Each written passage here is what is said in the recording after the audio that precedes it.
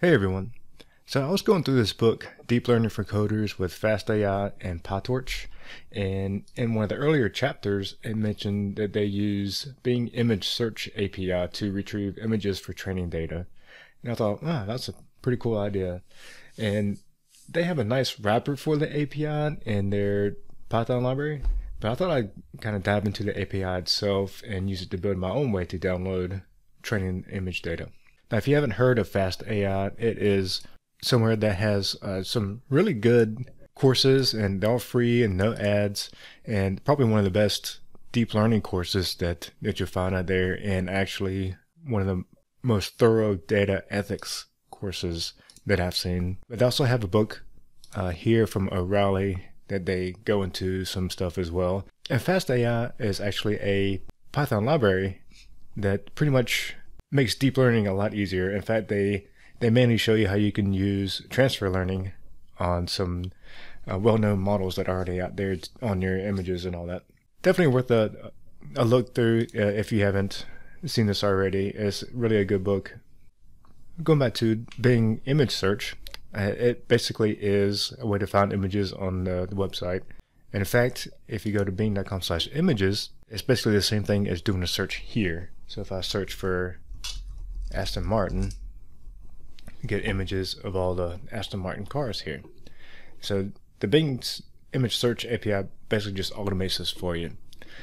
In fact, if we go back here, we have this trending page, and there's also an API for that as well. So there's the Image Search API and the Trending Images API. And there's also this Insights API, which, if we go back here, that's pretty much this visual search. And in fact, if we go into it here, I think they deprecated that. Yeah, they deprecated in favor of the visual search API itself. So if you want to do that, you would use this API instead of this Image Insights API. Why use Bing Image Search API in the first place? Well, the first and probably most obvious reason is for automation.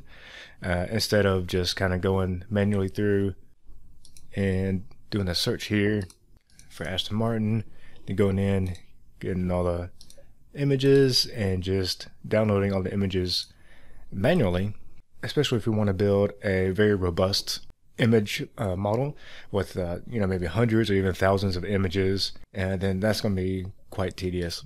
So this automates that for you. Now, a couple of other features that I think are very useful for this, and we can do this as we filter the image. One of them is the license. We can filter by license of the image. And the reason we want to do this is if we just get random images online, then we don't necessarily have the rights to use that image for our purposes. And if people who own that copyright, if they somehow find out that you're using it without their permission, then they may be able to take some legal action towards you. But this allows us to filter based on license. Now, most of these are Creative Commons licenses, and we can learn more about it here, but most of them, you can have it public, where none of the, or all of the rights have been fully waived, so you can pretty much do what you would like to do with the images. The next one is the image type. Now, if you do the search through the web there, we can get some GIFs, some photos, maybe some transparent items or clip art. This way we can just say, oh, we only just want photos to be returned, so we can use only photos in our training image data. And that way it doesn't get a lot of noise with animated GIFs or clip art or drawings or anything like that. And another thing is, and it doesn't seem to have it here, we can filter by safe search setting. And basically just lets you filter out images that's been tagged as adult content. And so that's just one more thing you don't have to worry about when using this API. You don't have to worry about any kind of adult content coming back from it. So that's another thing that we just don't have to worry about. We don't have to spend the time on. Those are just a couple of reasons why I think using the Bing Image Search API is kind of worth it. And now how do we use it? So first of all, we have to create the resource in Azure. So I'm in my Azure portal here. I'll create a resource. Now I'm just going to search for Bing Search. Let's get Bing Search version 7. We'll create one of these. I'll do a name here. I'll say cars search. give us what subscription that you want it to be on. The pricing tier, there is a free tier that you can do, 3 calls per second, mainly for like demos and proof of concept type things. So I'll use that one. I'll add it to a resource group, then I'll confirm here, and I'll just click create. And it should be pretty quick to deploy, just a couple of seconds here. We'll go to the resource. Main thing we have to know here is we have our endpoint here, and then we have our keys. So we can click here to manage the keys, or we can go on the left side here for keys and endpoint. Actually, there's the endpoint there. I'm not sure what the difference between that endpoint and this one is, but we'll use this one now. I'll show the keys, and this resource will be deleted by the time this video comes out, so I don't mind showing these. So we'll leave this open, and I'm gonna go to a Jupyter Notebook, and I'm using Azure ML here since they have a lot of pre-install packages that I don't need to worry about installing. I'm start with some imports here, some import requests, and this is the package that we'll use to make the HTTP calls for the API. And if you're not using Azure ML, you would probably have to run a pip install request on it, included in our Azure ML instance here. I'm going to import the time module because when we make our API calls, I want to kind of give it a little bit of a delay between each call. That way we don't send too many requests to the server. You know, just be nice to the server. I'm sure Microsoft can probably handle it, but I just want to be nice to it. I'm going to import the OS module so we can save images to our disk, and I'll import PrettyPrint so we can see how some responses look. All right, so I'll create a variable for our API key and then the endpoint, and just go back here, create our API key, and then the endpoint, just capture those. And we need to build URL here for the actual API call. That's going to use this endpoint. So we'll say endpoint, and then we have to add some extra stuff here, version 7.0, and then /images and /search. And we can get this right here under reference to the REST endpoints here. There's the search endpoint, and then the trending one. And it's an API call, so we need to give it some headers here, but we only have one header, and that is going to be where we supply our API key, and that's going to be called this subscription key header here, and I'll pass in the API key. And then we need to give it some query parameters. Now notice the headers and the parameters, the query parameters are both dictionaries, which is one reason why it's nice to use requests, because it makes that easy on us. Now the required query parameter is the Q parameter, which is our query that we want to do. So I do Aston Martin. Now we can specify our license. It's going to be public. Then our image type, so we only want photos. And then the safe search, I'm going to say strict.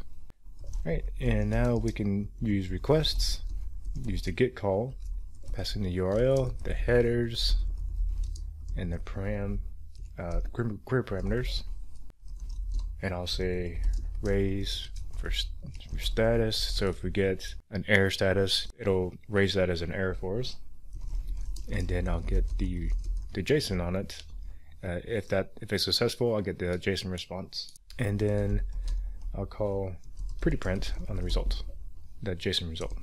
Alright, so here is a single response here. You notice this is a pretty big response, but there's just a few things that we need to take into account for what we want to do. First is this next offset. What that is a way that we can page through the different results. So we have this set of images, which is around, I think, 30 of them. And if we want to get the next 30, we'll use this next offset as the offset parameter, which I'll show that later how to do that. Basically, we can page through different results as many times as we need to get our number of images. And then all the way down here in the value, and then there's a content URL, and this is where the actual image link is. So there's a photo right here, and then we can use this URL to download the images to our local machine. I'm gonna clear this output because it is big. Alright, so let's make it where we can page through these results here. So I'm gonna create a variable called new offset, started at 0, and then do a while loop, and then while the new offset is less than or equal to, let's say, we'll do 100 here, so we get at most 100 images. And then here's where we set that offset parameter in our params dictionary.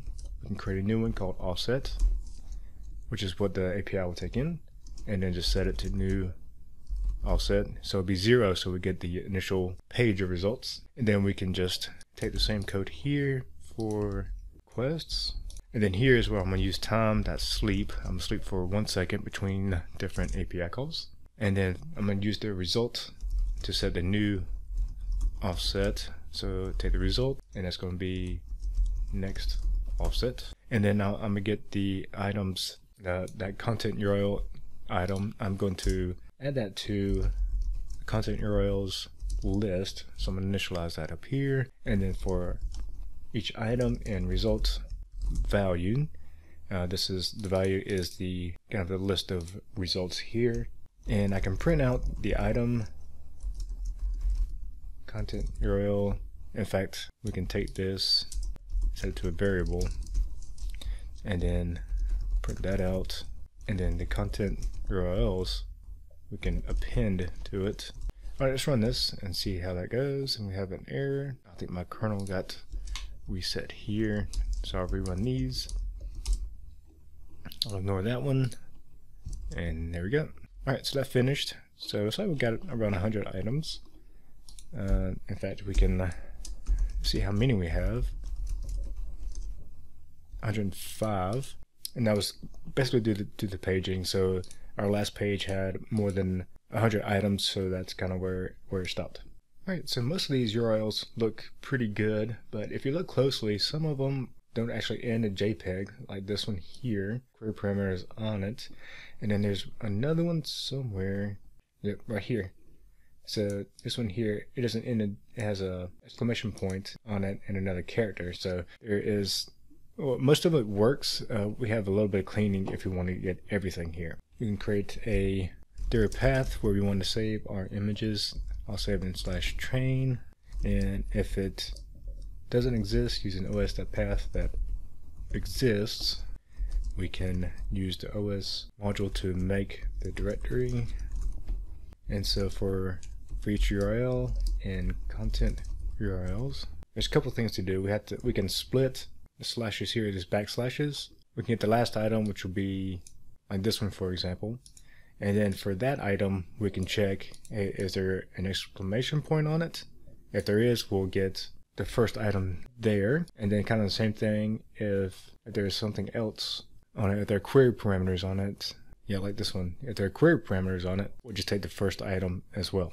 So we just get the item with the JPEG. We'll do that first split. So URL.split is going to be on that backslash. And then we'll get the last item, which would be split. And then to get the last item, we could do -1. Then we could do a second split